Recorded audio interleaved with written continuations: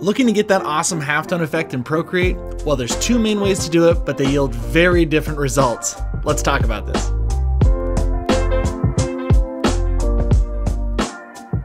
Hey y'all, I'm Brad Woodard. Ever since the Procreate 5X update back in September, I think it was, you're now able to add a halftone effect to any of your finished artwork. Well, technically you were always able to use halftones in Procreate, you just had to download your own halftone brushes. So now you just have a simple halftone filter built in. So which one should you use, the brushes or the filter? Well, of course, both of them have value, so let me show you how to use both, and you can decide which one is best for your next project. First off, halftones are basically an optical illusion. They're tricking your eyes to see what's actually a bunch of little teeny tiny dots as one smooth, complete image the further you move back.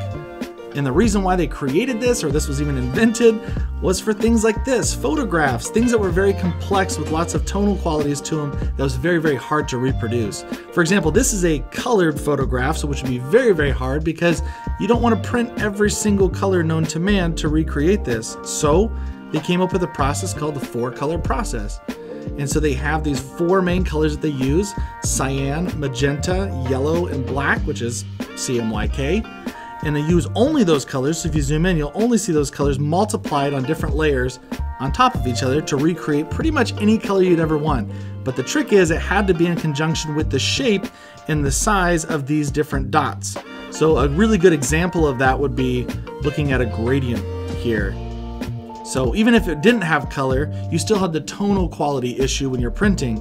So this way you could actually just change the size of the dots and the distance apart from each other to show lighter colors, so you have them further apart and smaller, to the more dense colors, or if you did more densely pack those dots, it became darker or more saturated.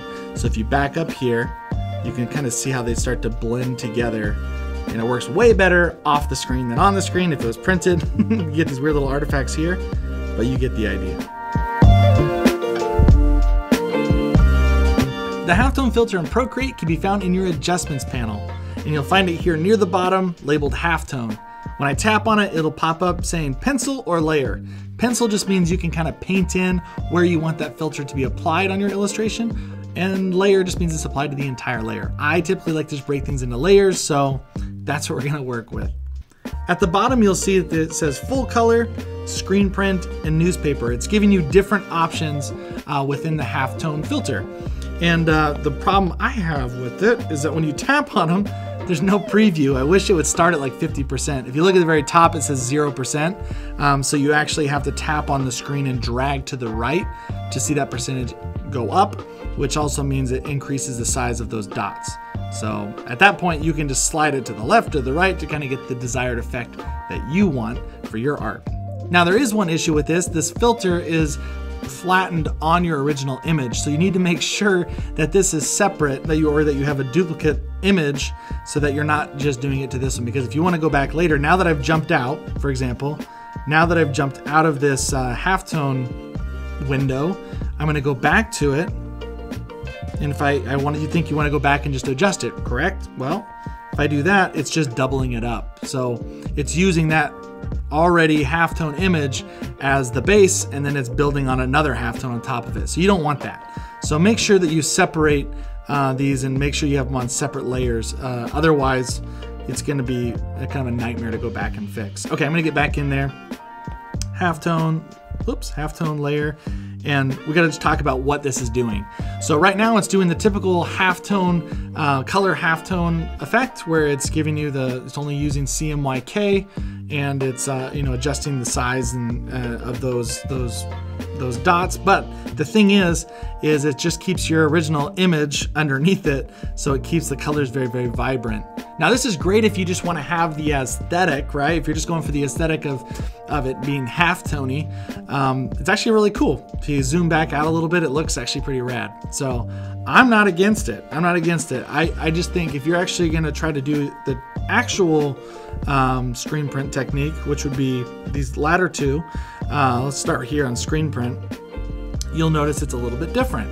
There's not that image underneath, and it's fully making them out of just those little dots. So it makes it so it's less vibrant.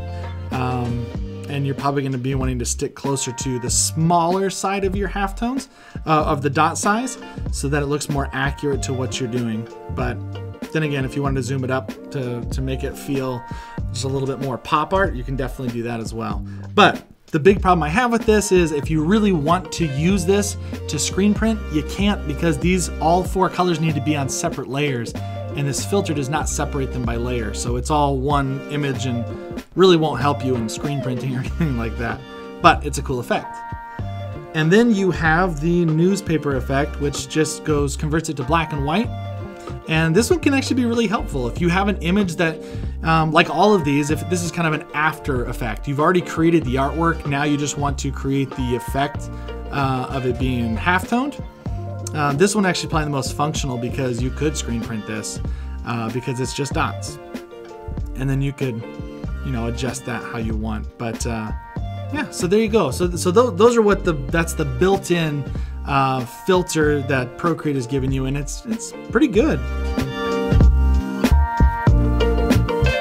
Now, what if you want to have more control over the halftone process? Maybe you want to be coloring with halftones and choosing the grunginess, or changing what colors are what, or you even want to use your screen tones as an actual method of printing. So you want them all layered and you want to prep this for print. You can do that with brushes. Now, there's lots and lots of amazing brush packs online that you can purchase and download here for Procreate. But I typically use these ones from Retro Supply. They have the best halftone brushes that I've found, and especially with colors. I love their Color Lab brush pack. So let me show you the difference and how you would use brushes in Procreate for this halftone effect. So I'm gonna go and show you what it looks like. Let's see. This is what it looks like when you do the typical screen print filter here in Procreate. It works just fine, but it's not layered, so you couldn't actually print with it. It's more just for the aesthetic. But if I'm gonna be able, if it's just an aesthetic thing, then I wanna be able to choose those colors. And it may look very, very different, which they do when I did it, like this. So this is Color Lab. This is what I use to make these. And it means every single colors, all 4 colors are on different layers, and they use different brushes for each one. So it's kind of a recipe that you have to follow. You kind of pick the color that you want on here, and then it tells you which brushes to use and which color. So yellow 4, well, let's do this right here. Yellow 4 and blue 3. So if I go take this off, I want to make that color, I would just go to my brush pack over here, and let's do my color halftone, like a yellow 4. Change that color, like that. And if I want to add another layer, I'd need to multiply it on top of it, because that's how you get the different colors. And let's say we needed, let's go back to the blue. And let's say we wanted like a blue, what'd I say? Blue 2, I'm guessing what it was. You kind of, if you want like a green color, so then you scoot back and you can see that color turned out the way it did. So I like using that. I like the control. It's very, very slow. The process is a lot slower, so just know that. If I go to my layer panel, you can see all the different layers that I've had to make, and they're all multiplied on top of each other to create this image. So a lot more work. You may need to do some clipping masks and things, but the result is just so much richer, I feel, especially if I'm going to use this as like if I want to make this as a piece of art, not just a little gimmick that like a halftone gimmick effect over top of it. So that's one thing I use. I use Color Lab. Awesome pack. Another one is Duplatone. This is, I don't know why I did this version. Maybe we should just look at a black and white. There we go. So for single color halftones, you want to be able to vary, obviously, the size. The darker or the more compact and larger those circles are, the more the darker it is, or the lighter on the other spectrum of that. But I like that you can pick between grungy and you can pick between clean. So you have clean lines down here, or clean lines, clean dots right here. And then you have the same on these ones. So the difference between these ones is this one's a shader. So you can go in, and what's really neat about that is, like, again, this is all going back to control. I love these kind of brush packs because I can control all this on my own. So let's say 50%. If I press really hard, it's going to be, obviously those are going to be darker and bleed into each other a little bit more. But the lighter I draw, you'll notice that those little dots are a lot smaller and further apart, so you can create your own gradients as you're drawing. How cool is that? I love that. So then if you need it to be darker, just go up a couple steps and do the same thing. So press a little bit harder and it's gonna build right on top of that. It's not gonna double over, it's just gonna build right on top of those existing dots and increase their size. So anyways, that's why I like Duplatone. That one's great for doing just monochromatic artwork, and it just gives you the shading that you want. It's a really cool option. But yeah, so you can take a look at them. Do you want something that feels a little bit more custom? Let me change, what am I looking at here? Like this. So this is the existing artwork, or did you want something like this, where you can kind of have full control over it? And that just depends on you. You get to pick what you need for whatever piece of art you're doing. Well, there you have it. That's how I use halftones in Procreate. There's two very different methods that I showed you, but they both have their purposes. And if you need something very quick and easy, and you're not really caring about the artistic quality of the halftone look, then the best way to do that would just be using the filter there in Procreate. It's very fast, and it also just applies it after the artwork's already done. So you don't have to think about it till the very end. It's just a filter. Now, if you wanted to be a little more thoughtful in the process and you really care about how that halftone looks and how the overall, for aesthetics purposes, then you definitely want to go the brush route. Now, the cons to that is obviously it's harder, it takes a lot longer time, and you have to purchase some brushes to do that.